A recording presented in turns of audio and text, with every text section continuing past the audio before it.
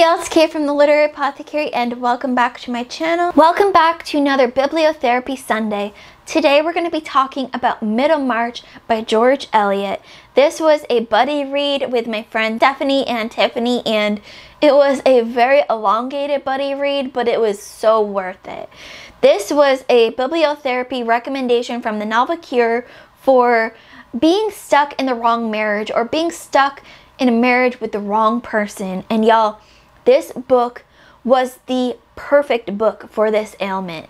There are so many wrong marriages in this book, so many marriages with the wrong people matched up, which is unique in Regency romance books like this, because a lot of times, especially in like Jane Austen books, by the end of the book, you see that everyone is matched up to who they should be. But in this book, there are some marriages that work, but for the most part, most of the marriages don't work on certain levels, and they're just the wrong people matched up together. And Middlemarch, the community, is such a big community that you can almost play matchmaker while you're reading it, because there are so many different players, so many different people moving around and interacting with each other. You can see who would be good matches for each other and who wouldn't be good matches, and it's a perfect book for kind of becoming a matchmaker in itself. I gave this book 4 out of 5 stars.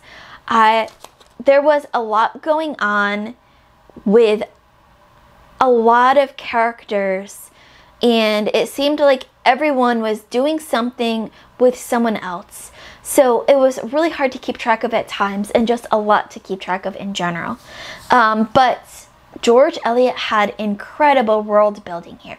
Now, I know we often use that word in, say, fantasy or science fiction, but seeing the depth and the breadth of the Middlemarch community, I definitely ascribe world building to George Eliot, because this was a, small community of Middlemarch, but it felt like an entire world because there was so much happening in it. Now, as to my favorite character, I'm not sure if I actually have a favorite character, but I definitely have some least favorite characters. This includes Raffles, which in our little buddy read chat, we've nicknamed him Snuffles because I just kept on imagining his name as Snuffles for whatever reason. And as I read his character, all I could imagine was the fox from Pinocchio that lured Pinocchio to Pleasure Island, which, by the way, that scene in the animated movie terrified me as a kid. So in our little group chat, Raffles has been renamed Snuffles the Fox from Pinocchio. Also, another character that I just did not like at all was Ladislaw. He wasn't necessarily a bad character per se, but the characterization that we got of him, especially from the start, from our first introduction of him, just made it seem like we could never trust this guy fully. And so every time he was on the page, I just had a sense of unease when I was reading his character. Some of my favorite quotes from Middlemarch, I've got just a couple, but it was such an amazing book that I couldn't narrow it down to just one.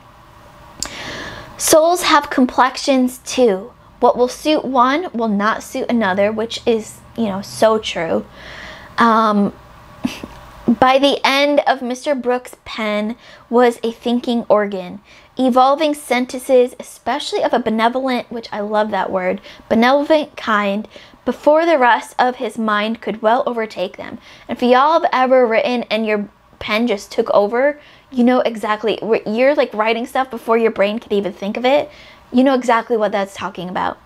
And then the last quote that I have, as he sat there and beheld the enemy of his peace going irrevocably into silence.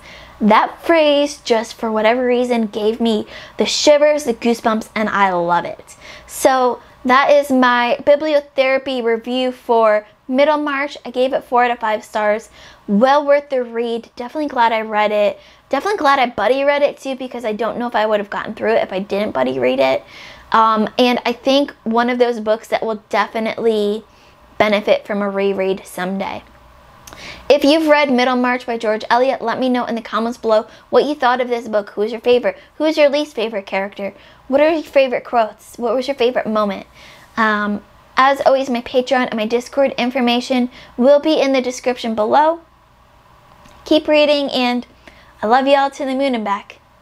Bye.